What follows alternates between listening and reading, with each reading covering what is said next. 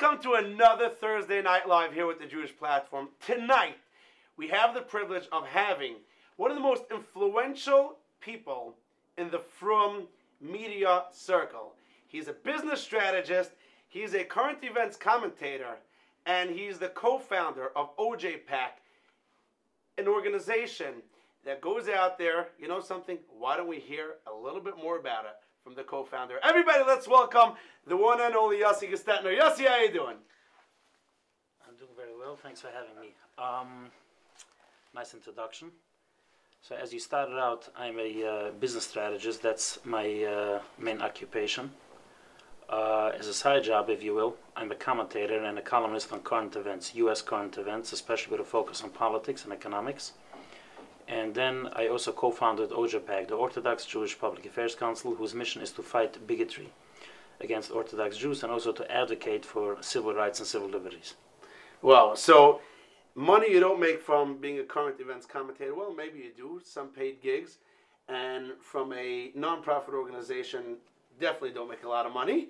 The business strategist is where you make the money, and the others I'm assuming you do as a passion. So, why don't we back up? What yeshiva did you go to? I attended multiple yeshivas. Okay, yeah.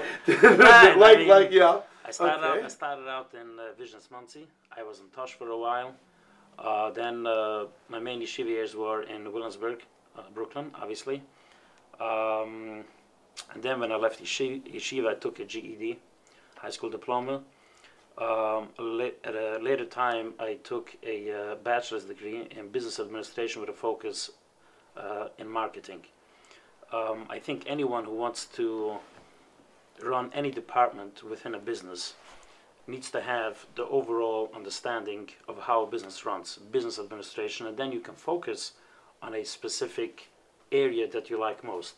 So, for example, the people who would take a business administration with a focus in, let's say, production, if they want to run not a warehouse, but let's say a company that puts together cabinets and so forth, and you need to run an assembly line, that's totally different information, at least once you pass a certain level, than someone who wants to focus on marketing, which is more about the public image of the company, the customer service.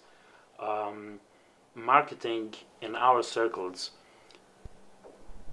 is geworden Hashem a koil, as they would say, for anyone who does graphic design. Graphic design is not marketing. Graphic design is a function within marketing.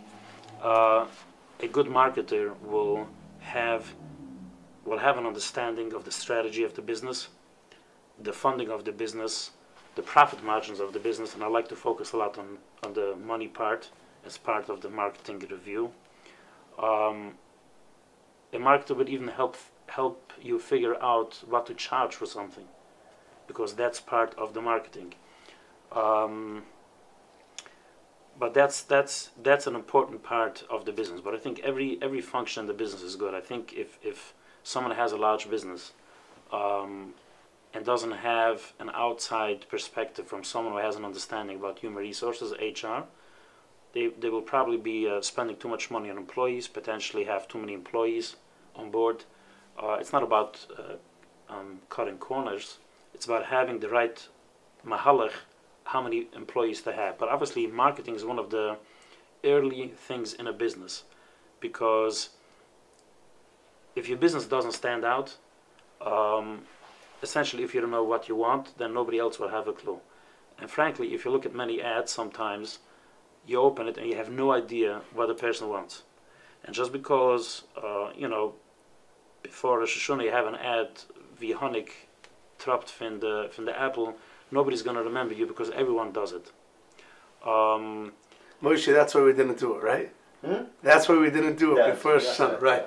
So it's not a problem. It's not a problem to have an ad before a holiday season, but just to have another run-of-the-mill ad is a waste of your money.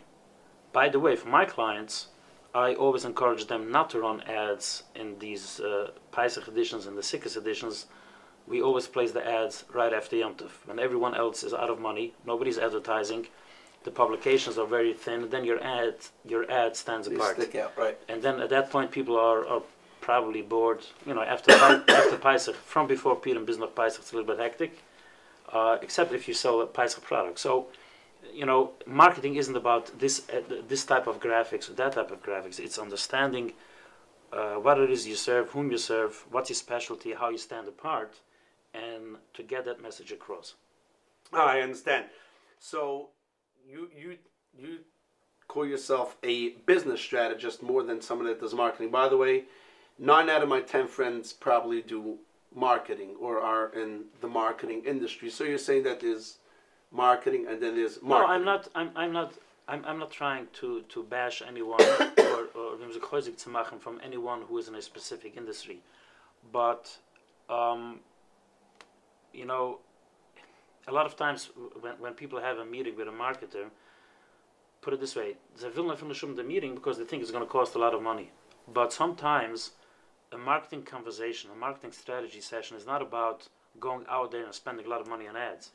It's about having a better understanding what it is you sell so that your sales team has the right text when they pick up a phone. And what exactly is that? That's a process of working out the messaging. It doesn't involve any money. It doesn't involve any money. So, it's possible that you have a lot of people in your circles who do marketing, just as somebody who is in leasing will think that everyone is in leasing. The reason why I call it a business strategist is in order to get to a marketing phase of the business, you need to have a better understanding of the business. Before that, you need to have a strategy. And besides, because I'm a marketer and I focus on messaging, if I would call myself a business consultant, come on, what a business consultant? You're just a clown. No, business strategist sells better. Sounds better. And that's a marketing line. And I admit it. I don't hide it. And this is exactly what I'm saying in terms of marketing. Your messaging needs to be well. You need to, you know, a lot of times people reach out to me and they want to set up a meeting in 4 weeks. What do you mean 4 weeks? I'm available tomorrow. You're available tomorrow? How are you available tomorrow? Because I don't have 5 meetings a day. It's impossible to process 5 meetings a day. I have a lot of office work. So if you want to have a meeting tomorrow at 2 o'clock, most of the time it can be available. I'll move around my work. And that's where I try to stand apart from other marketers, is to have this quick turnaround time for a meeting, is to look at the business in general without necessarily going to a place where you need to spend money on production and ads. Not production as in this thing. Yeah, but let me ask you like this. I understand you're a business strategist, but how you're famous not for being a business strategist. You're famous for your current events commentary, and more so as the Nemsich Of von Heimische Oilem with OJPAC. The organizational work, yeah. Right, the PR. So here's my question: how did a bocher from Vishnitz and Tosh, and I'm not sure what yeshiva you were in Williamsburg, Wien. How did a bocher from over there become passionate about current events? Okay, today's days everybody's passionate in politics, but how did you become passionate and defending the Frum Oilam? How does a bocher from a real Hasidic yeshiva go into politics, current events, and something like OJPAC? So it's a combination of a few things. First of all, both my parents were interested in politics. Okay, it wasn't necessarily a conversation, in their home, but they were interested in politics, especially my father. Secondly, my upbringing wasn't so rosy. I'm not saying that everyone has an easy upbringing. I had a very difficult upbringing in some ways, especially where I felt that I don't have a goyel adam. Again, my parents did the best that they were able to do at the time.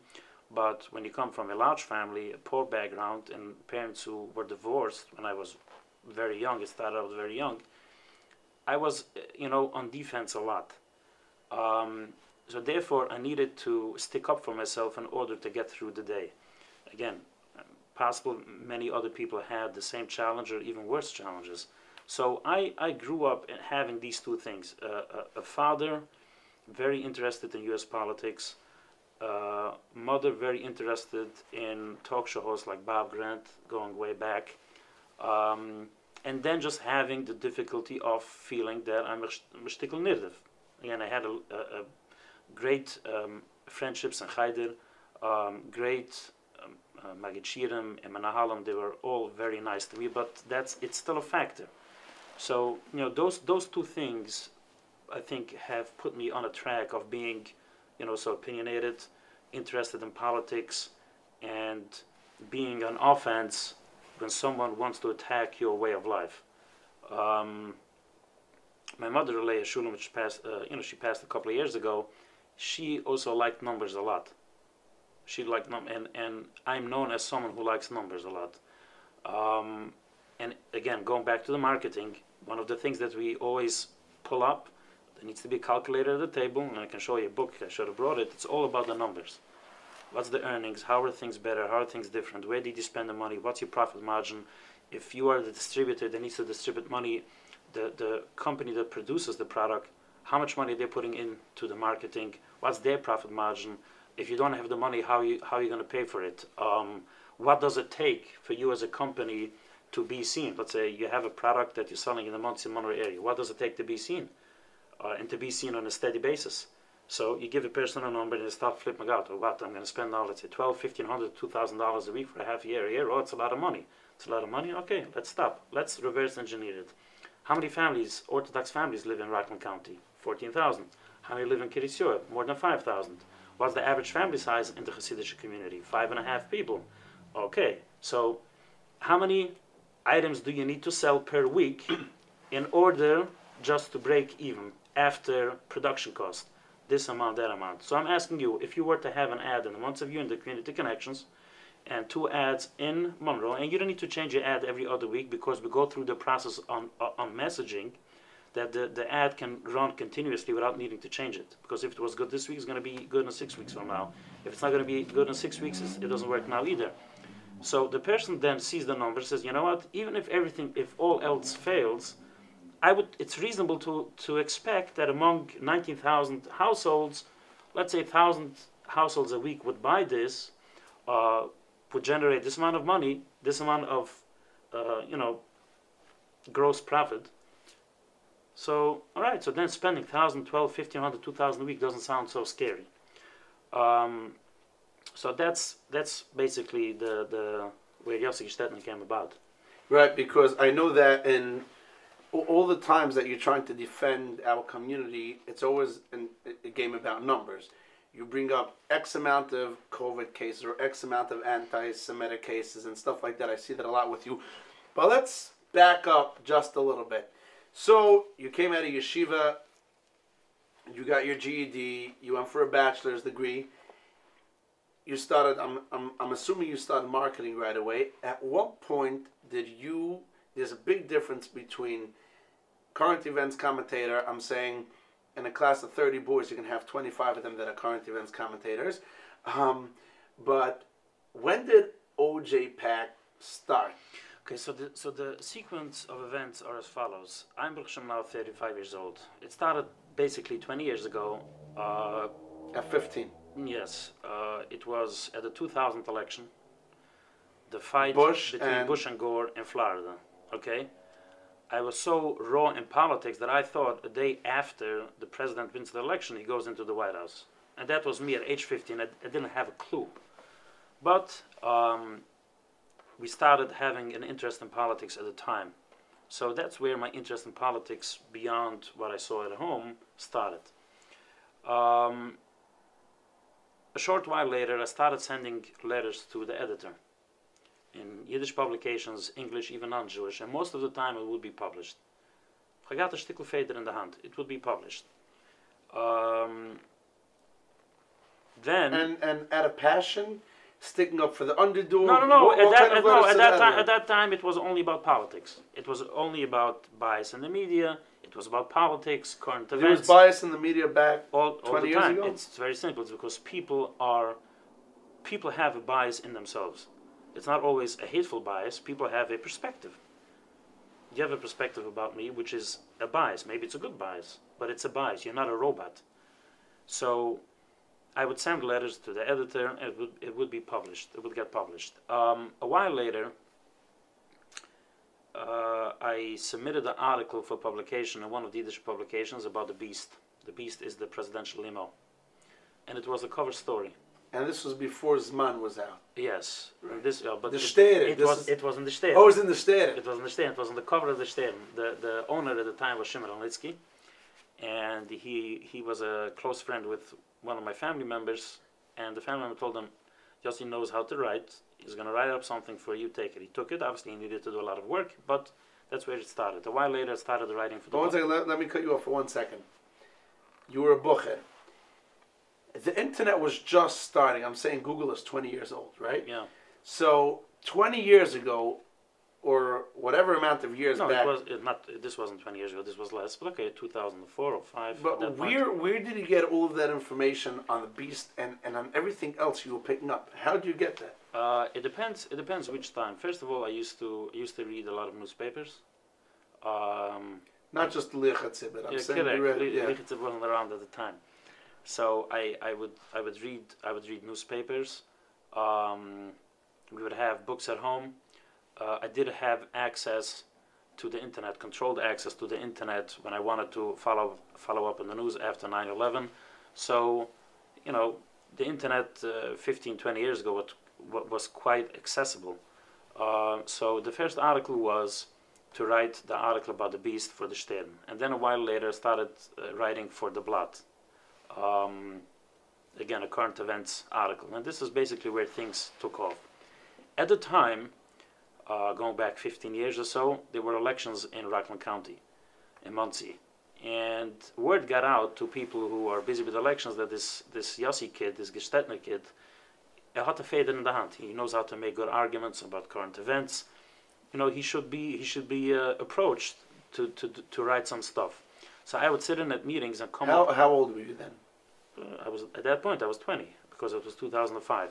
So at that point I would sit at meetings and come up with talking points, which people say, oh, it's talking points. Yeah, it's a point that you know. I actually changed it. I coined it fact points, because talking points has a negative connotation. I called it talking points, fact points. See, I'm so busy spinning, I don't even know where I am. Friends started calling me Dr. Spin, forget it. But anyway, so I basically started writing fact points and for campaigns. Over time... Now, those fact points were for certain candidates that you were trying to push, or those fact points were for... No, again, it wasn't people to question. No. It was just about there's elections going on in the town of Ramapo and the village of Spring Valley, and points needed to get across in pamphlets, in articles, in ads.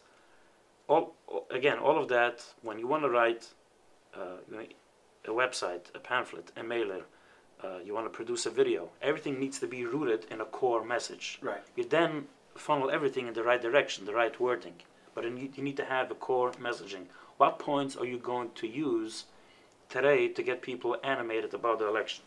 And a lot of things that are used in elections throughout New York, the Heimish Oilem now as a default, are stuff that I was among those who created those Yiddishe Schluckwort, to get people to vote. So, and over time, writing those stuff moved also into writing for, again, companies, lines. And while I did that, I was still a columnist for the Blatt. The Blatt.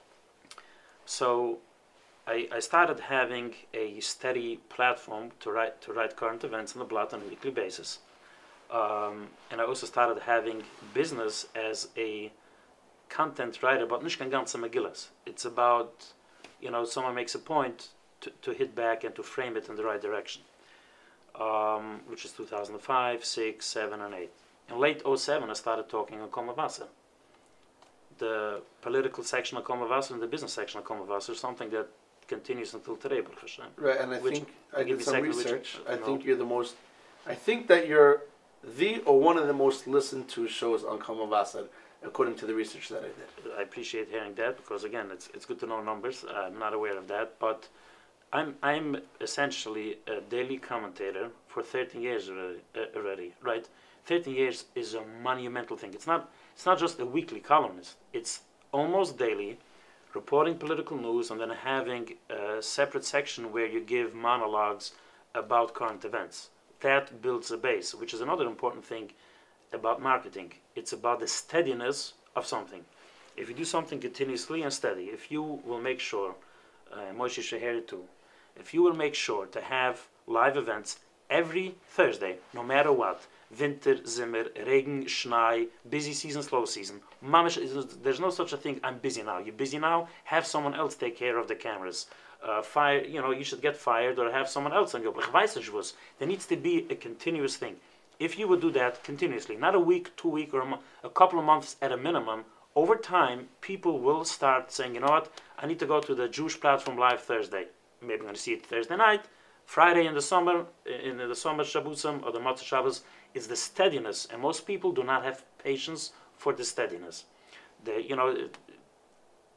Mazuk that overnight success usually has 15 years of work behind it. Right. Okay? I am blessed, Baruch Hashem, to go to events, to speak at events, and I ask to get paid a reasonable amount. Some people need to work a whole week to get paid what I charge for speaking at an event, a live auction or a fundraiser event.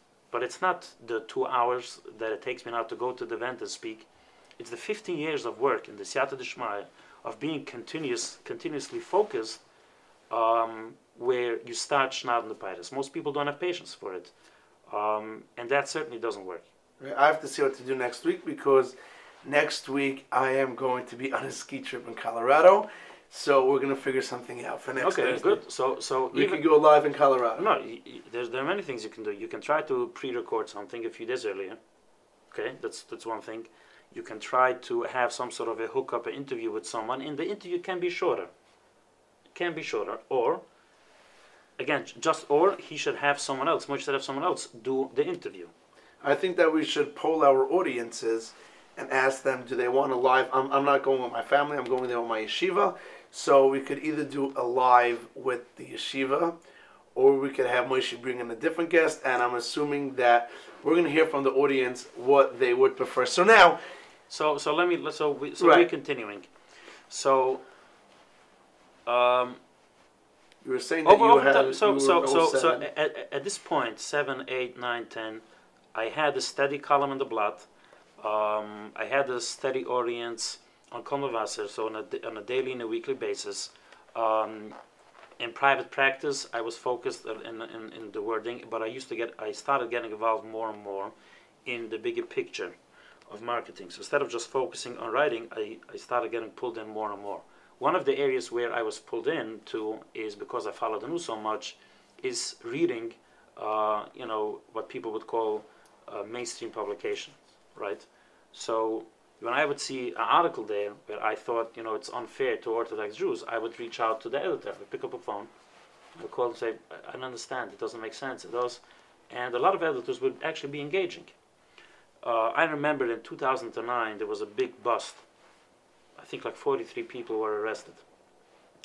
And CBS News at the time reported that 43 people were arrested, including 15 rabbis. I was on the Palisades, 4:03 or 5:03 in the afternoon, when they went over to the local news. 15 rabbis were arrested? What are they talking about? So I called the station. It was 2009, BlackBerry time, so I was able to pull up the number. And the news desk, hi, my name is Yossi Gestetner. You just reported a story that 15 rabbis were arrested. There is no such a thing. Just because someone is Orthodox and has a beard doesn't make them a rabbi. Okay, but that's not enough. I sent a text to people asking them to reach out to the station respectfully and express your displeasure. A friend of mine made a call, and he told me that the editor said, yeah, we know about it, we're going to change it. And in the next report, there was no mention about rabbis or Jews. How is it even relevant? How is the ethnicity of someone relevant in such a news story? That's precisely what racism is. That's bigotry. Racism is against a specific race. Bigotry is just hating a specific group of people. So at the time in 9 and 10 and so forth, I used to do it, on the fly.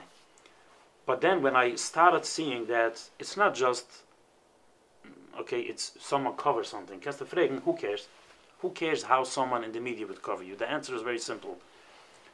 When people are dehumanized, when people are delegitimized, it causes a lot of problems. First of all, you have the Chillul Hashem. But if you want to say Chillul Hashem doesn't bother you, there's also the chances of anti-Semitism, whether it's attacks in the street, whether it's abuses by local governments regarding yeshivas, parks, the IDF, zoning, and people can also face bigotry in business, where people would not service you well, where people wouldn't want to meet you, where people would cancel, and this happened during the second surge in October 2020, where people had medical appointments canceled by providers because they were from the supposed red zones that Coma created. So bigotry in rhetoric isn't just, okay, who cares? It actually has consequences.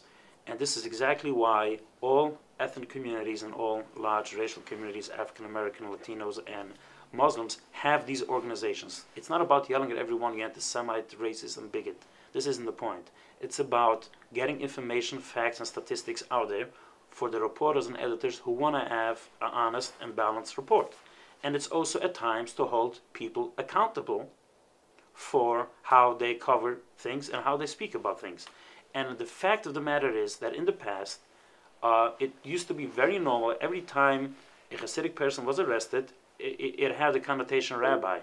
Now, Baruch Hashem, you're a situation where a lot of times people who are Orthodox or Hasidic and their ethnicity isn't even mentioned. So in 2009, 10, 11, you know, I did this all on the fly here and there, but in early 2013, we incorporated as an organization OJPAC, the Orthodox Jewish Public Affairs Council, which is ojpac.org, and I guess now we'll take a break. That's what Moshe signaled. Moshe keeps on signaling, yes. Yeah. We're going to take a quick commercial break, and we are going to be back to hear a lot more about Yossi, OJPAC, and everything else that Yossi does. I'll see you in a minute. Hallo, de vliegtuig weg van nu?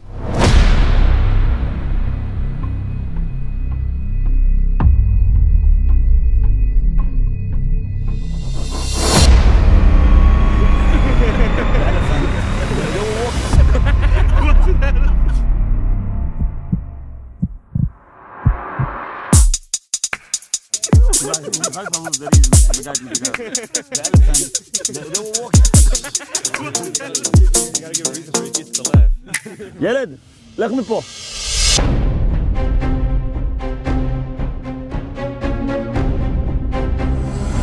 Engele, ist nicht für Kinder.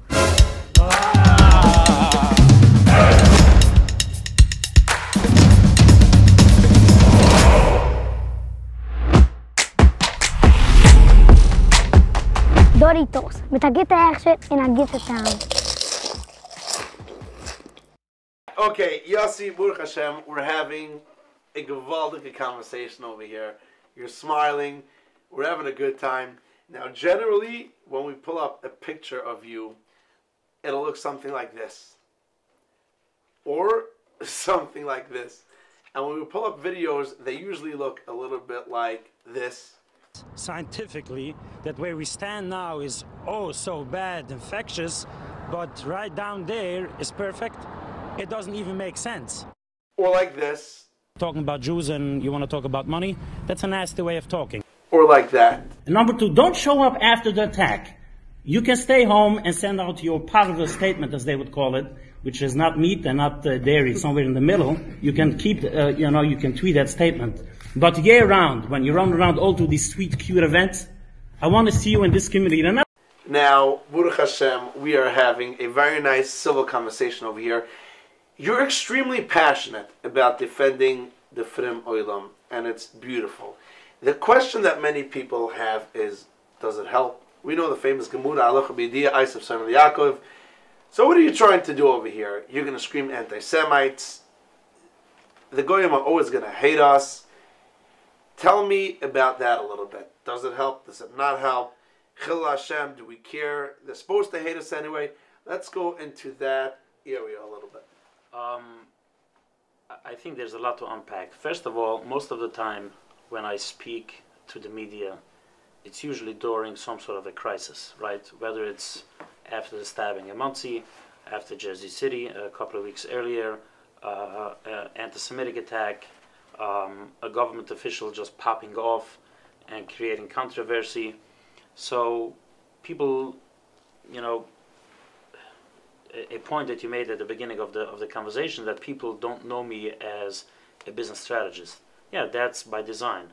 That my public persona and public image and public focus is as a commentator and as an advocate for the Orthodox Jewish community, and that's why this has become my brand. Now, within the brand, I speak during times of crisis most of the time.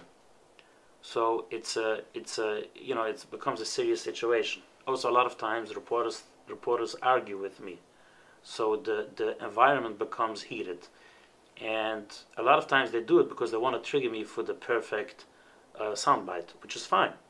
A reporter told me a couple of months ago, "You're a soundbite machine," which is fine. I don't. So that's, give me an example.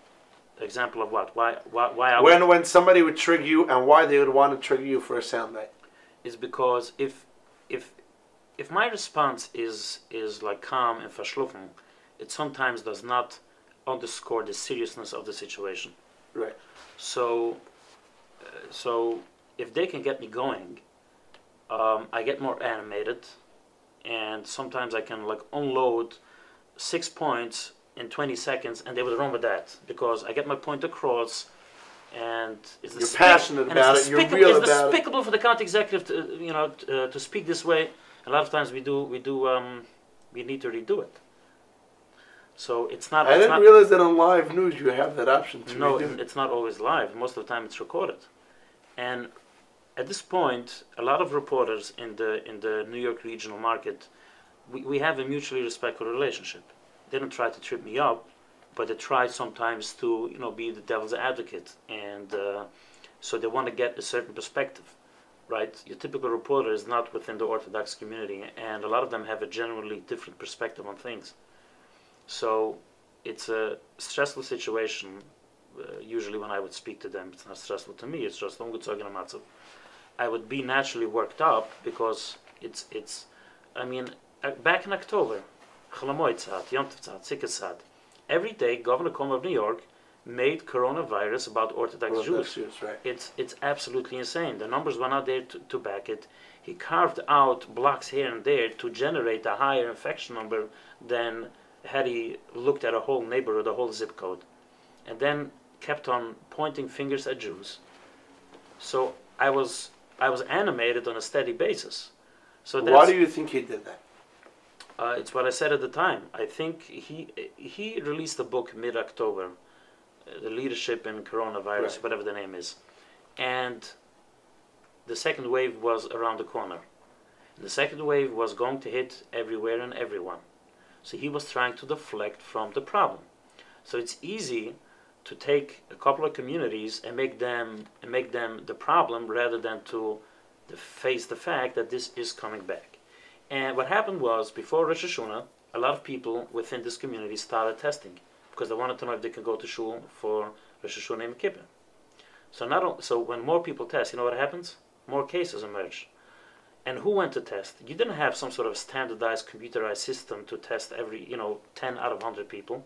Who went to test? People who had symptoms. Right. So obviously you would have more cases, and you would have a higher percentage, a higher infection rate. So I was out there making this argument, and he didn't want to listen. And you think he picked the Jewish community because they're an easy target? I think many people do that. Absolutely, absolutely. Governor Cuomo, I don't think him as a hater. I think if you take his whole 10 years in office, I think he's been great, and de Blasio too. But I do think that it's an easy target. It's easy for the governor to yell at Orthodox Jews in ways. Why? Why easier than the Latino community or the African American community? It's because I think most other minority communities have long established entities who take care of these things. If you dare to speak a certain way, a ton of bricks will head your way, figuratively speaking. Okay? And my smile disappeared, and now I'm getting animated and worked up. That's exactly. I tried to trigger you. Yeah, so that's good. You're doing a good job. And then also, there are people within the Jewish community that anti-Orthodox bigotry is somehow okay. So anti-Semitism is some abstract anti-Semitism from unknown troll somewhere in the southern states, that's the end of the world. But picking on Orthodox Jews, yeah, it's their own fault. If you're ultra-Orthodox or you're Hasidic, that's it's not anti-Semitism. That's another level of chutzpah where many people outside the Jewish community have figured this out. They figured out that if they can drive a wedge between the Jewish community overall versus the Orthodox community, and within the Orthodox community, the observant Jewish community versus the ultra-Orthodox, which I don't understand. What do you mean ultra? What's ultra-Orthodox? It's Orthodox Jews. If someone is less Orthodox in practice than Hasidim or you and Moshe, I guess you can call them non-Orthodox. What's this term ultra-Orthodox? Like hardliners in Israel. It's all negative connotations to legitimize negative coverage, to legitimize uneven enforcement from the government. Yeah, I saw lots of that, and I continue seeing. It's not the Jews, it's the Hasidim. It's not the Orthodox Jews. So going back, so it was a stressful time, and obviously we were busy looking up the numbers. And the fact is that many zip codes, you had many counties in upstate, whole counties having worse infection rates than these carved out neighborhoods within the Jewish community. And the governor was basically trying to deflect from a problem. And we kept on pushing. He needed a scapegoat. He needed a deflection, to say, oh, it's only a local issue. And we kept saying, no, it's not a local issue. Look at Western New York, which borders Pennsylvania. Rates were going up because Pennsylvania was going to hell, basically, at the time.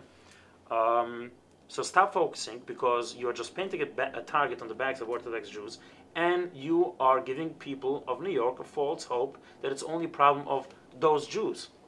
And as the weeks went by, cases started rising everywhere, infection rates started going up, and all of the United States is in bad shape. All over the world. All over the world. And the second wave was a predictable thing. They were saying multiple times that in October and November there will be a second wave. So rather than taking the early days of the second wave and reinforcing whatever measures you think work, he lost a couple of weeks by focusing on Orthodox Jews, and that's despicable. And that's the reason why I appear so often angry and animated, because these things literally bother me. Maybe I need therapy, I don't know, but it bothers me. No, that's a great thing. Now, back to the original question. Do you think it works? There are going to be people that always argue. You're repeating a line. You're repeating a line that basically a non-Jew by default hates a Jew. It's not so clear cut as you put it. It's not a default situation where every non-Jew or even most non-Jews go around hating Jews.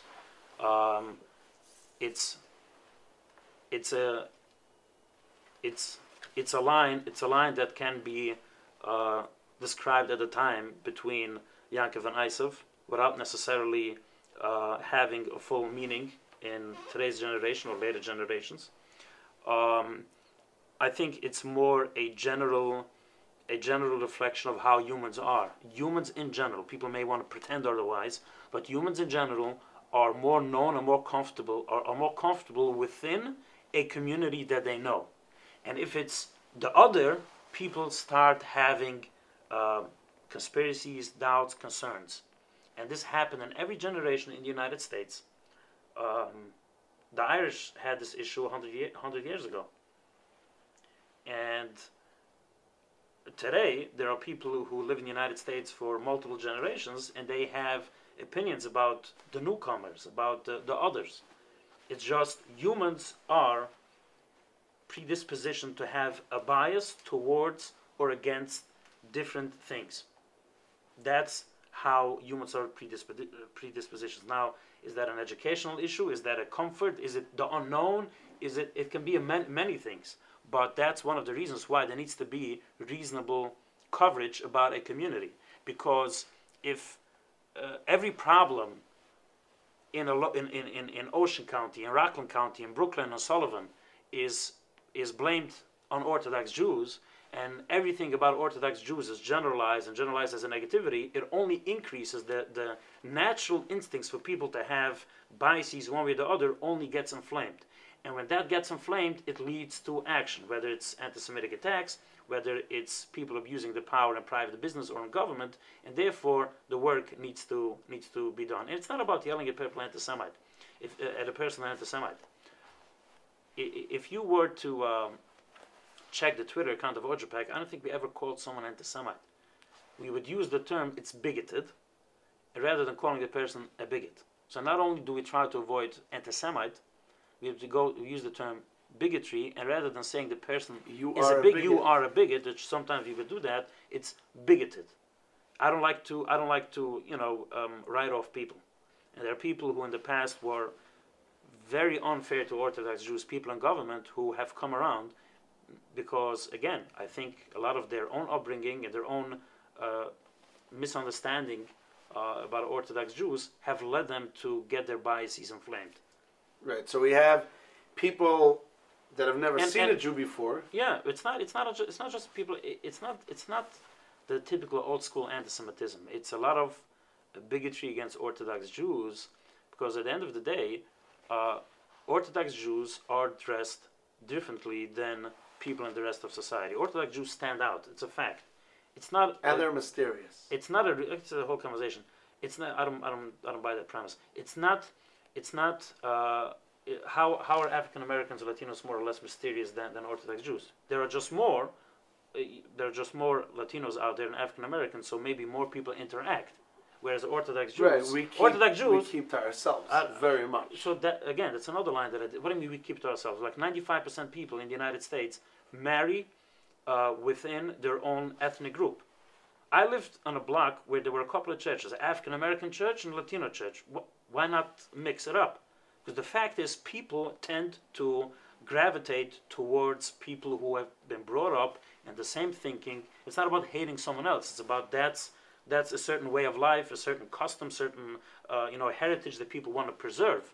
And if you bring in someone from the outside, so to speak, you need to start it anew. So, right, but but here's the thing: Orthodox Jews are seen in the tri-state area. Right. And we are seen much more than we are communicated to, or than we communicate to others. So if you were to stop at a gas station, the Palisades, you would probably find an Orthodox Jew, anytime you go there. Now, how many people who pass the Palisades at the same time and stop actually have some sort of communication? I don't know. They see people walking in, long suits. That's another thing. Black coats. No, it's not a black coat. It's a suit. It's a long suit. Okay, so. It's a jacket. That's the, if you want to say it's a jacket, it's a long jacket. It's not a black coat. This isn't black, and it isn't a coat. So, but I do see people with beards, pious, the side locks, head covering. Okay, they look. So when there's a story about those people that they have seen at the gas station and haven't communicated, people are going to read it. People will be jumpy to it. And that's the danger by not holding people in media accountable, or not being available for comment, and not getting the information out there. It takes you use the line Isa son as Yaakov, right? A generalization that a non-Jew would tend to hate a Jew, which again, as I said before, that line isn't so clear cut as eye for eye. People say, well, I mean, eye for eye isn't eye for eye in the literal term. But even if it is, the level of hate can go up and down based on factors. How people act on the hate can go up or down based on factors. And by the way, what did Yaakov do to Isaac? Doiren, tefillah, melchuma. He prayed. He tried outreach, being nice, and he was ready to land a punch if needed. The line is basically an analysis of the situation. It's not a checkmate. It happens. I'm not smiling anymore. Right. Yeah. What you were saying is very true. I'm the only Yid on my block. I live in Howell, New Jersey. With my neighbors, I get along extremely well. Extremely well. We schmooze all the time, and we really, really get along very well. When we had a kid last year, we had a baby. All of my neighbors came over to bring gifts. It's the people 2 blocks away. They're the ones, the Jewish family over here. So that's very interesting. Now, so that's what I'm saying. People have an internal bias. It's how far the bias goes and how dangerous it becomes that needs to be addressed, and people need to continuously work to understand and feel and know the neighbor next door. Perfect. Now, the big question, does it help? Of course, The work that you do. it's sometimes it works, sometimes it doesn't work. Sometimes it works, it helps sooner, sometimes later, sometimes at a larger scale, sometimes at a smaller scale. There have been, for example, if you go to a couple of years ago, you had, first of all, the example that I gave you before. It used to be very normal that any time a Hasidic person was in the news, it was with the title rabbi. Those days are essentially gone. Many reporters have grown up and have come to understand that this is a crazy way to covering people. Many reporters wouldn't even mention the ethnicity of Orthodox Jews in the headline. Some still do it, but many don't do it. So there are so many media reports today, especially TV in the New York, New Jersey area, would not air if they haven't first gone out there to get a statement from someone in the community. Is that so? Wow. Absolutely. If you Channel 2, CBS, NBC4, Fox 5, ABC 7, Channel 12 in New Jersey, all the time they would reach out to myself, to other people, to institutional people. Give me a perspective. Give me something to comment. And by you being on camera for 20 seconds, it helps a couple of ways. First of all, you speak with the reporter before that, so the reporter gets a different perspective, or a bird's eye view, if you will, of the situation. And then every second that they give you on camera to give your perspective, or the fact, or to express your outrage, is another second less for someone else to make accusations against you. Wow. Now, I had that in the beginning of COVID. I put out a video I saw that, around Lakewood, and I had many TV channels call me up if they could air that video. And of course, I gave permission. But more than that, the local newspaper, the APP, Asbury Park Press, they were always very anti. And I became friendly with the reporter because of that story, the one that reached out to me.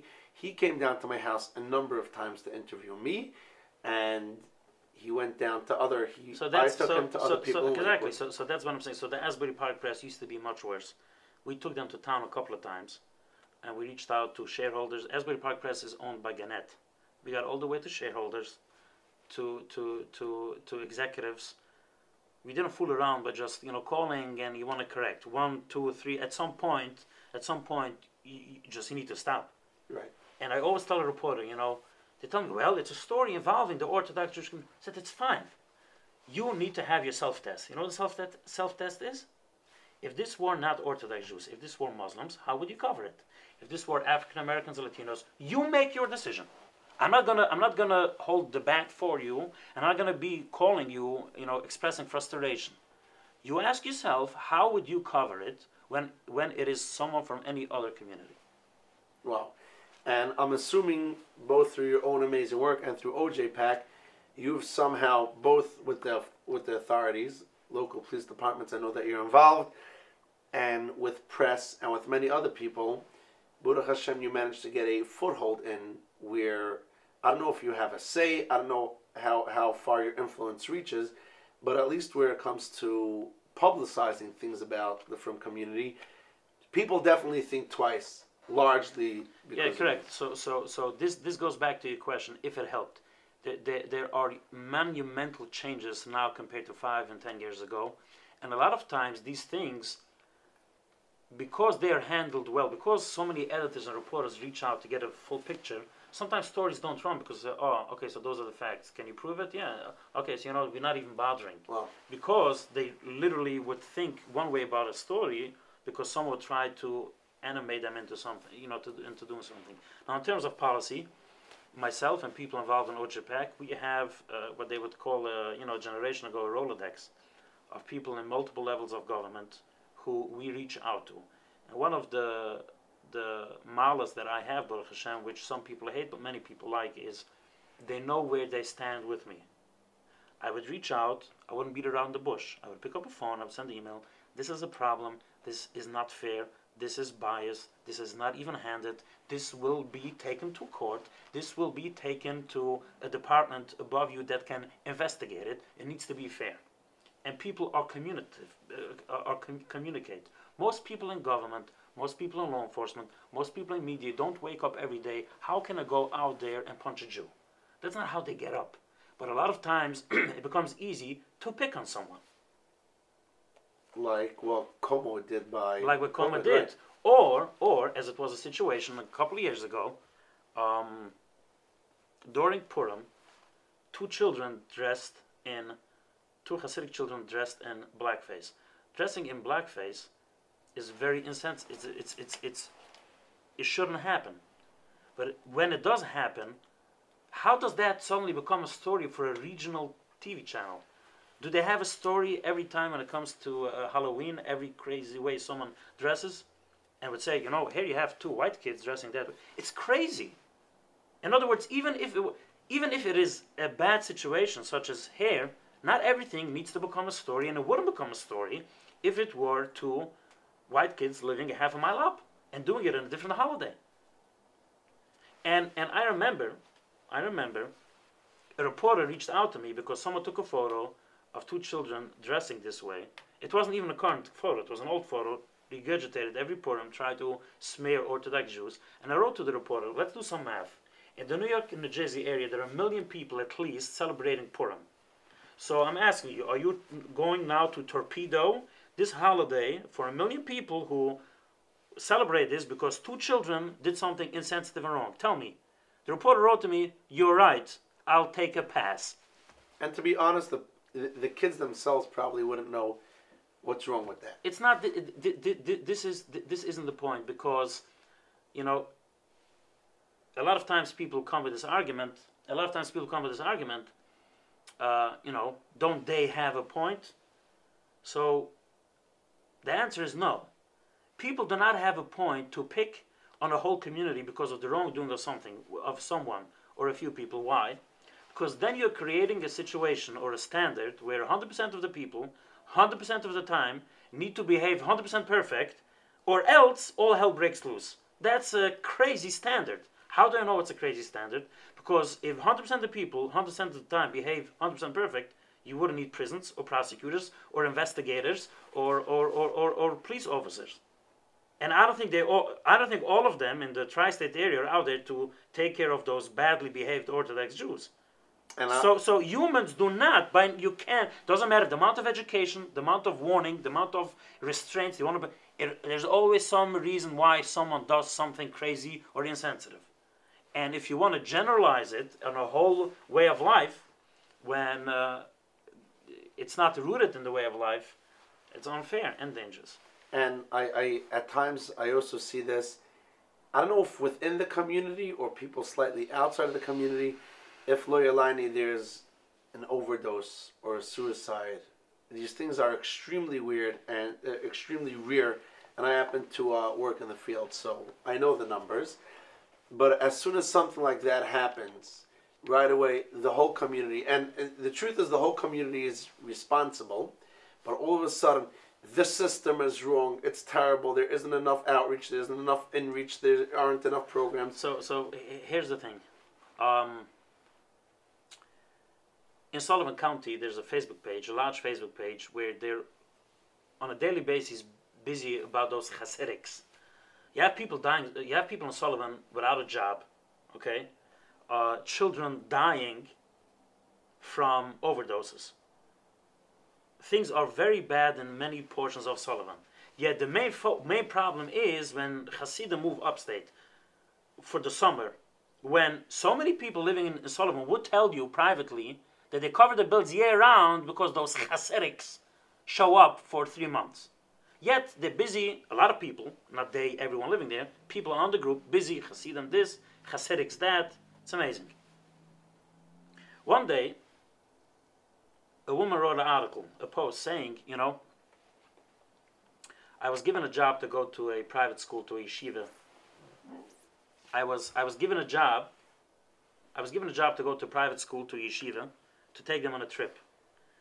And I was very concerned, reading up. She's new to Sullivan, and she's every morning sits probably with a mug of coffee and, getting worked up about those Jews.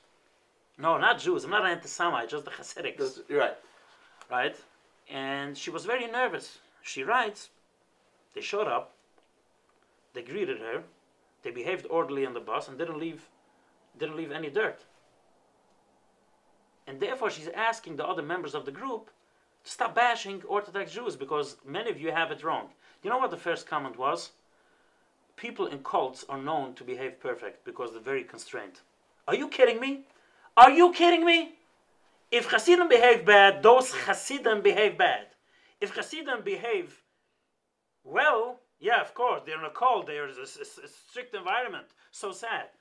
The point is, what I said before, it's not about the action. It's not because then you're setting up a standard where 100% of people 100% of the time need to behave 100% perfect. And that's a messaging thing, like 103 times, right? Going back to messaging. Right. And that's an impossible standard to live by. Not the rule of thirds, the rule of... Repetition? No, something with 3. Not the rule of thirds. The rule of thirds is in camera angles, but I don't know. we need it But now. verstehst? So it's not about if someone did something it didn't do, because if you come from a position where you want to attack and you want to generalize and want to blame, then anything less than 100% perfection will be used as a reason to attack. Right. So I didn't even get involved in the detail of the argument, because it's not about the argument. It's about the argument behind the argument. Like I tell people, I don't like politics. I like the politics of it. Not for Science of politics. No, right. no. I like the politics of politics. politics. Like you know, if someone is going to make an argument, let's say, do we need to build a wall or not to build a wall? I'm not coming from a position, yes, we need the wall. I'm going to take your argument and I'm going to take your logic and try to turn it on its head. If you're going to build a wall or not, I don't know. Ich hab lesser dages, you know. Right. We're going to do a quick commercial break, and then there are 2 more topics that I want to hear from you that are extremely important. We're going to be back in 1 second, right after this commercial break. Hallo, du vliegst er weg van nu?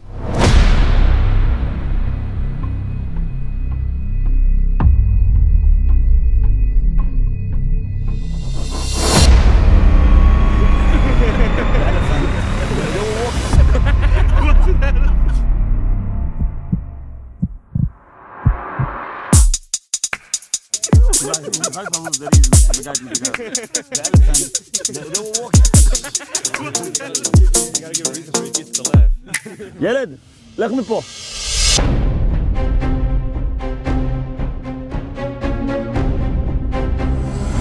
Ingele, ist nicht für Kinder.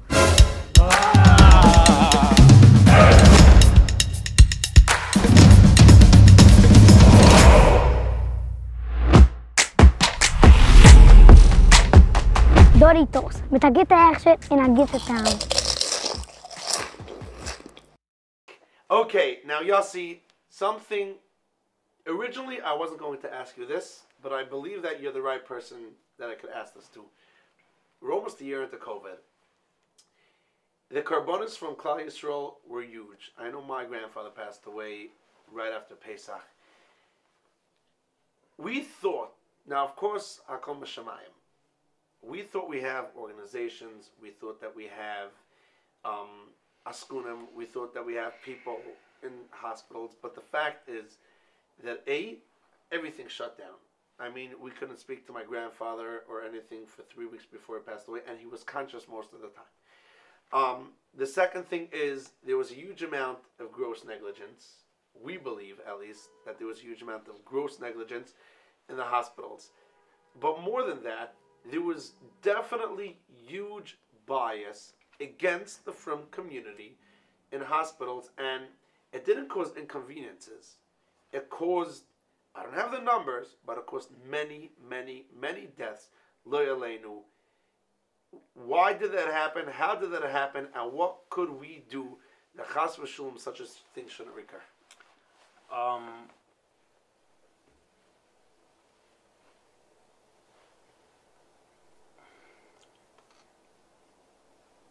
We could cut to another commercial break. No. I'm actually glad that you brought this up, because it's very painful to me. Baruch Hashem, nobody close to me as an immediate family member passed from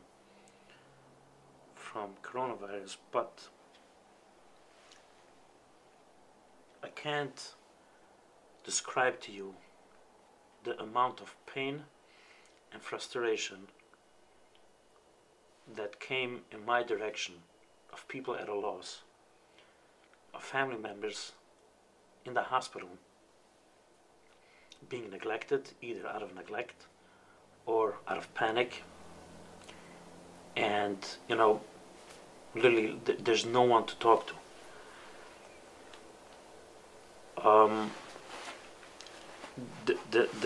The reason being, you know, you ask the question, there's so many organizations and so many things, you know, why didn't certain things happen? And the answer is, at a time of crisis, everything gets messed up. So many of the things that you have lined up that work in Schulemzeit and Friedenzeit just won't work. You need to have, let's say, from 0 to 100. You need to run at 100.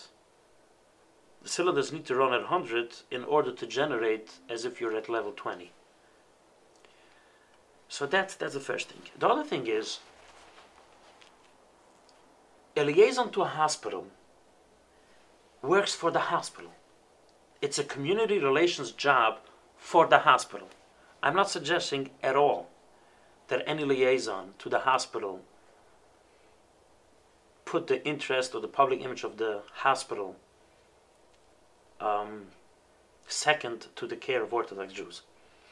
I think during the height of the crisis, the first time around, between Hatzula, Chevre Kedisha, the third pillar, were the people in the hospital. But many of them are just volunteers for the hospital. Others get paid something from the hospital. When a hospital CEO says no, and it's not going to happen, or then what? He goes to bat? He can try. But he is wired, he's held back, he's on a leash. When I picked up a phone to certain CEOs of hospitals, the phone picks up, yeah, Yossi, what can I do for you? I don't run any type of organization that I need anything from the hospital that I'm going to think I'm not going to say it, I'm not going to push. So expressing Yiddish, you're going to talk to me and with me because I'm trying to bring to you concerns of a community in pain.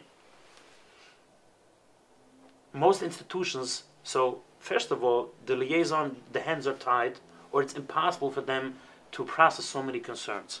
Then, you need, during a Shas Milchuma, you know, you need to have such a level of power to have this level of influence. The third thing is, most institutions, not most, many institutions within the community are very interconnected with government. Again, not as a conspiracy, not bad, because it's you and your brother and your family that are benefiting. But if you run an organization, which you run a local social services organization, and you need to make sure that you get grants, not because you're going to get an extra $10,000, because you really want to help your community, how are you going to take Bill de Blasio to task for something, or Como? You can't do it. There's one entity that can do it. It's OJPAC. Our effort moved from just fighting bigotry to advocating for civil rights and civil liberties. Our mission has officially changed because we noticed suddenly, wow, there is a gap where there is no institution out there that can pick up a call ahead. And let me tell you something, what happened with the hospitals. The hospitals were closed in New York. And people reached out continuously to Governor Cuomo's office. Nothing moved. Literally nothing moved. And I reached out to donors and told them, listen, the way government works is with public communication. You need to get your message out there. It's not because government tries to hide from something. Again, it's not a conspiracy. It's just take someone like Governor Cuomo. He runs a state of 20 million people. Things are turned upside down. There's so many regions and businesses and interests and concerns being pushed to his office. Things will start falling off. You know, things won't even get to his third circle of people, certainly not the second, and certainly not his direct aides. You need to break that through. How do you do that? You do that the way Chamber of Commerce's do it, unions do it, you know? What that is? It's the public noise. You need to get your story into the media. You need to get your story in an ad on TV. We raised money, tens of thousands of dollars. We created a TV ad, which we cut it for TV. It ran in specific media markets. You know what happened? This issue was suddenly elevated to the top of the agenda in the governor's office. Because again, it's not some sort of a secret plan. Not everything that people happens in government is just how it functions. So much noise. So much noise. They can't hear everything. So you need to say somebody has this complaint. Right. If you are asking that has on speed dial that and that person, you know what? There are many other people who have that. It's like people want to do email marketing. Email marketing is easy. Everyone can do it. How about sending out a mailer, a print mailer? Oh, that costs more money. How about getting on the phone to potential clients or old clients once in 6 to 12 weeks? That takes more effort. Same thing when it comes to policy. If you want policy to change, you need outreach, the lobbying, and the advocacy is just one leg. You need to get the petitions going. You need to get the media stories. You need to get the TV ads. And we did that. And you know what happened? It hastened the announcement of the governor to have a pilot program where there will be visits in 14 hospitals. But the pilot program was only for 2 weeks, and then it went to sleep. You know what we did? We created a new ad, thanking the governor for his work, but asking for more. I was informed that this ad was seen by relevant people, and that they're aware that it's a concern, and visitation to all hospitals were open. Was OJPAC the only entity to do work? No. And I'll admit to you, our media and ads efforts without the personal outreach of all the Askunim wouldn't have made it happen. The outreach efforts by all Askunim without those ads didn't make it happen. Not a word, they didn't. So it's therefore important to have an institution that is not involved in arranging grants or funds, not because it's a bad, those organizations are doing a bad thing. It's a different function. You need someone, no holds barred, no strings attached, that can push an important civil rights, civil liberties issue. He's not afraid of burning a bridge. Yeah, in fact, and again, I don't go around burning bridges. I'm going to burn it, but you know what? I have a reputation, literally, from Trenton to Albany to City Hall, all over the place. Yossi is going to tell you whatever he thinks is the situation. He's not going to tell you something because tomorrow he needs something else. Tomorrow I'll worry about. And it's not just, wow, Yossi, oh, you're so righteous, you're so amazing. No, it's about filling a specific gap in advocacy in Askunas that this community has been missing. And you know, the hospital thing helped everyone. It wasn't about helping. It wasn't Jewish. You know, you've seen from both ads. It doesn't mention Jews. The only thing is at the end we needed to put our disclaimer that we are running it as a nonprofit. Well, so for the future, I mean, hopefully Mashiach's going to come real soon, and hopefully we should never have anything like this again. But for the future, when the Frum community could be the entire world, we all felt completely powerless, and all those channels that were used to going down, they were completely shut down. And people that really did have power in hospitals, we know many stories. I'm not going to mention any specifically. Some of them are personal, some of them not. We know people that were really powerful within hospitals or within certain influential places that were just thrown out like dogs. So for the future, I'll call Tzura Shaloi Tovoi. I'll call Tzura Shaloi Tovoi, darfst du noch Spalach sein, and have flashlights in case the lights go out, you know. But what COVID has shown everyone is that in Shas Mulchoma things get bad and there's no way to prepare. But it has also shown that you need to operate on level 100. I have relationships with what people would call union bosses, the big union bosses here in New York. A lot of them know me on a first name, cell phone basis. And it's not about all I know. It's about when there's an issue comes up, such as in hospitals, nurses have concerns. Hospital associations have concerns. How many people do you know who spend time and resources to build those relationships to keep those lines open? Not many. I'm not blaming anyone. I'm just saying every effective policy organization for a specific industry group, a trade group, will have these breakfasts and these dinners and these lunch and these pamphlets and these mailers, all these things year round. And why? Because when the moment hits, they are running at 100 and they can therefore produce for the members at 25. Generally speaking, we are operating at 25. And the problem is, again, not to blame, I'm bringing to the forefront an issue. A lot of people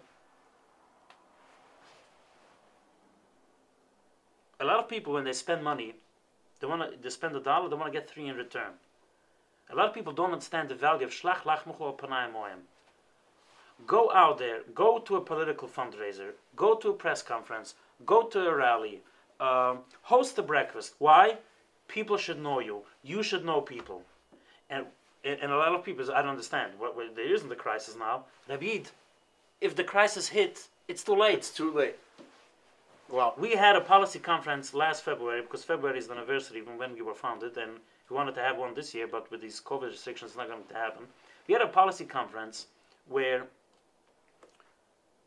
we brought together donors to the organizations, people in Jewish community media, and movers and shakers within the community. Why is that? It's because those 3 pillars make OJPAC stronger. And when it makes OJPAC stronger, it helps the community. Is when an issue comes up and we need to reach out to people in Jewish community, press and media, they're going to listen because you have spoken to them face to face. They built, it's a great networking event. Donors want to be there because they want to see, how their money makes things happen.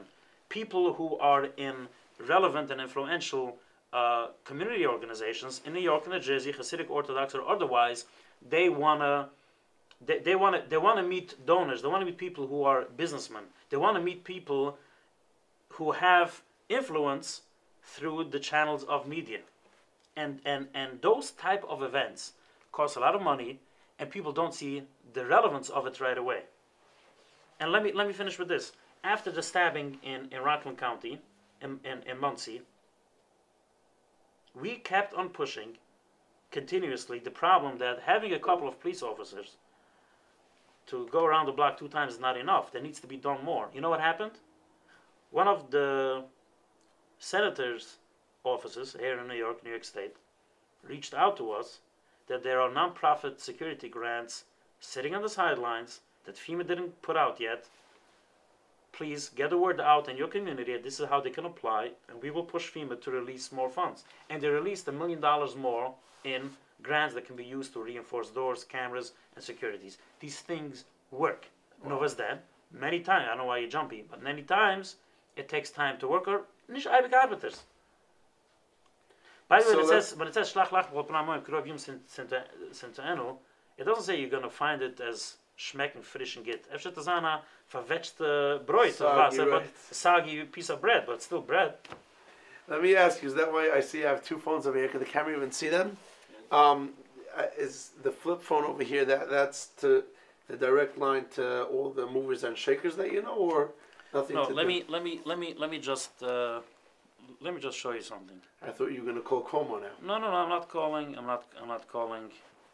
I just want to tell you, repo. I used to write reporter, this and that, but decided instead of putting in at every name reporter, I just put repo.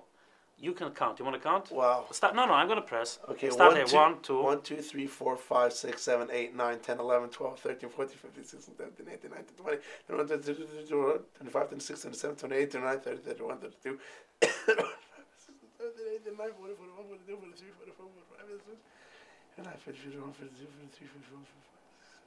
You see, and I'm pressing. It should stop somewhere in the 60, 70 range. We're at 70 It's still now. 70 and it's still going. Wow. I have on this phone cell numbers to 70 reporters.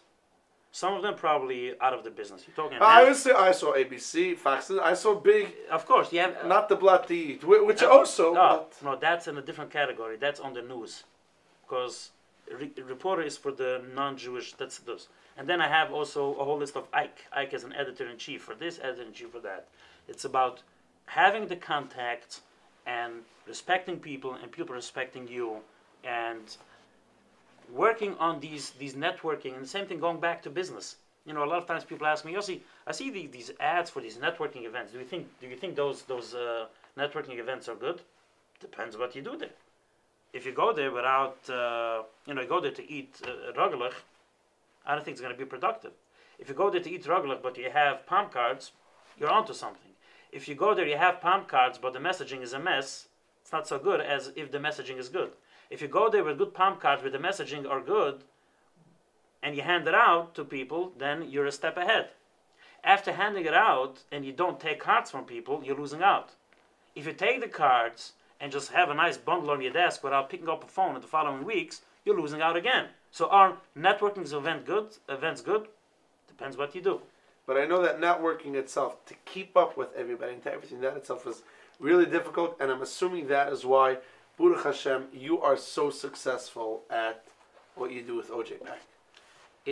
Listen, the policy event and the policy event that we had last year, it's not a cheap thing. We wanted to do one this year. We'll see if we'll need to skip it altogether or a couple of months down the line. We'll see how things work out. We actually want to expand the next policy event where people of all levels in government can show up and mingle with relevant people of this organization, of this community, because those relationships are good. Those relationships are important. It's an investment, and I wish more people saw the value in it. Again, I'm not blaming anyone for anything. Kind of keep me geschgunish, and so leider do as I feel. There's so many charitable causes in the community. Someone, a donor, a very, very wealthy donor, told me, Yossi, your organization is a level B. I have people who I need to help them with surgeries. That's a level A. His name is Yoli. So Yoli, do you understand that we helped open hospitals for thousands of people? Do you understand how many cholim we helped? Oh, I didn't know that. I can't blame him. So I need to do more. I didn't know that before. Of course not. So I need to do more on the PR too. So for that you need more funds and more time. We haven't spent yet money on PR. We never put out an ad. You can see a lot of organizations have ads to explain what they do. We haven't done that. We haven't done that in the 8 years that we were around. But it's something that we need to do. Not to promote ourselves. It's to strengthen the organization, to generate more contacts, relationships, relevance, and funds to be more effective. But I believe that your face is one of the most common in media, and people know you for OJPAC. And I'm assuming that. By the way, Lou Young from CBS wrote in 2011 on Twitter, and we're going to pull it up. 2011, almost 10 years ago. You have the best groom payout to ever appear on TV. Can we see that tweet? Yeah. Where she put it on, please? See, here you have it. In 2011, you have the best groom payout. See? Read it first. I love this. And I'm assuming that OJPAC is completely funded by donations. Yeah, it's a nonprofit. It's a 501c3. It's a nonprofit. We have done a lot of work through volunteers, people who help the organization. But at some point, you hit a limit. So we started pushing for more funds in 2020, and that will appear in our public filings later in 2021. Well, now we ran out of time. We thought it was going to be a short one. We ran out of time. We only have 2 questions that I was able to take from our Instagram. Thank you, everybody that sent them in. Moshe managed to slip them to me in the middle of the... So we have 2 questions. All right, one's a little bit deeper and one is a little bit more fast geschmack. The one that's a little bit deeper is, I'm going to put it into my own words over here. We just switched over administrations from Trump, the right-wing administration, to the Biden administration. I'm not going to ask you totally about, the question over here is which administration do you think was easier to work with?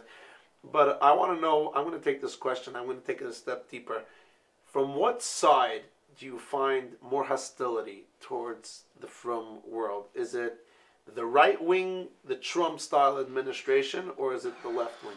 So to have this question in the context of an administration, I think is not the right way to look at it, because I think Joe Biden as a senator had a very friendly relationship with people in the Orthodox community. But here's a fact: the agitation against religion and Orthodox Jews or Jews in general, or Israel, on the right side would be from the fringe, whereas on the left it would be much more institutional. It's a big difference. I'm not saying which is better or worse, it's just a different type of animal. The sad fact is that some people in the anti-bigotry movement and minority rights movement, some people in those movements hold bigoted views about Jews and about Israel, so much so that some of them have been driven from their positions. I don't want to mention any specific institution, any specific organization. So in a nutshell, the bigotry from the right would be more from the fringe. Which is not mainstream, so it Which doesn't is, really yeah, make a no, big difference. but the problem is that in order to own Trump, so many people in institutional media elevated those irrelevant small-time clown voices and made them much more relevant and brought so many bad voices out of the backwaters from America into the mainstream, which is a problem. And then the left side, there are more people within institutions that would tweet nasty stuff, or even tell you in your face nasty stuff, where if you were to flip the script and use it against any other minority community, they would go ballistic.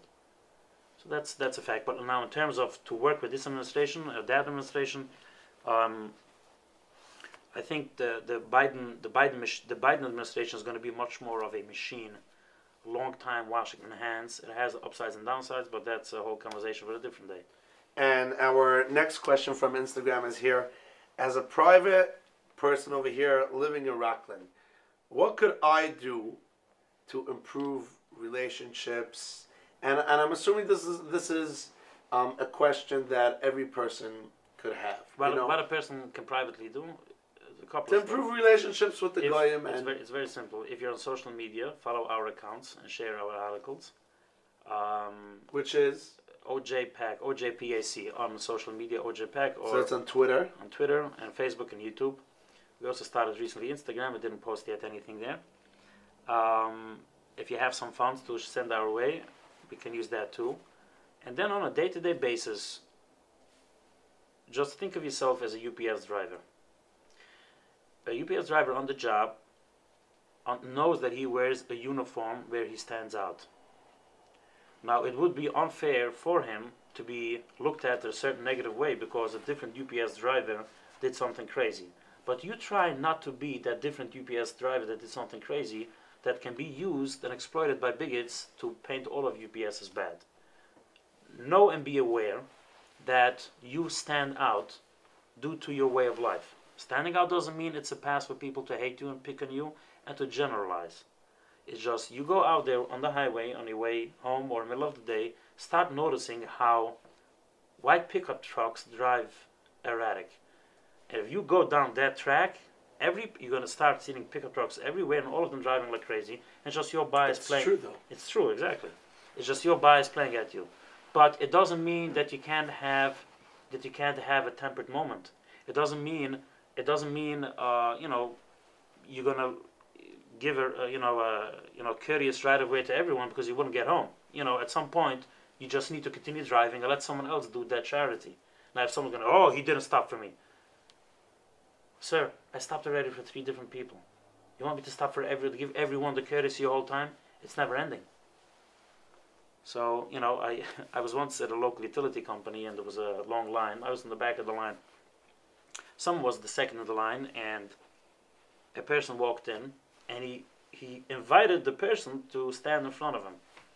Between the persons, he didn't give him his space. He didn't say, you know what, take my place, I'm going to the back of the line. He put him in the front.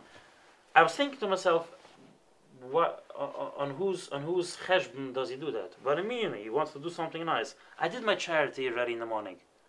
I was at the post office. I did it. I helped someone there. So what I'm trying to say is, don't be hard on yourself if you have a difficult day and you're doing something that any human being can do. Don't think you need to be at the level of 100% people 100% of the time behave 100% perfect, or else all bigotry is true. But try to be mindful that as an Orthodox Jewish person, as a person with a couple, with a beard, with a pious, you stand out. Putting on a Yankee cap doesn't help, right? It depends. Perfect. So first of all, thank you so much, Yossi. I really appreciate it. I'm sure that our audience really, really liked it. Really enjoyed it. Also, Yossi himself has 39 something thousand followers On Twitter. That's only after the mass exodus. I was going to ask you why you don't leave Twitter, but okay, I'm not going to. If you have time, we can discuss that too. We're already quite a bit over time. I want to give you a huge thank you, Yossi. Let's thank our producer, Moshe Grunfeld. So dedicated. Nothing here would happen without him. Thank you so much, Moshe. Mazel tov on your new house. Moshe just bought a new house this week. So mazel tov to Moshe. See, I know this program is successful. I know it. Maybe we should bring you on as our business strategist. All right. If you can afford it, no problem. We'll talk after the camera's off. And of course, I just bought a house. I bought my house already 3.5 years ago. And a huge thank you once again to Shulam Badansky for hosting our event over here on Parliament Square. Now, one more time, you can follow us on Instagram, The Jewish Platform. You could follow our Telegram, The Jewish Platform. And very soon, to TJP on Telegram. TJP Telegram is our Telegram channel. And we are going to start with the WhatsApp statuses, which is probably the most common, very shortly. Thank you all so much for tuning in.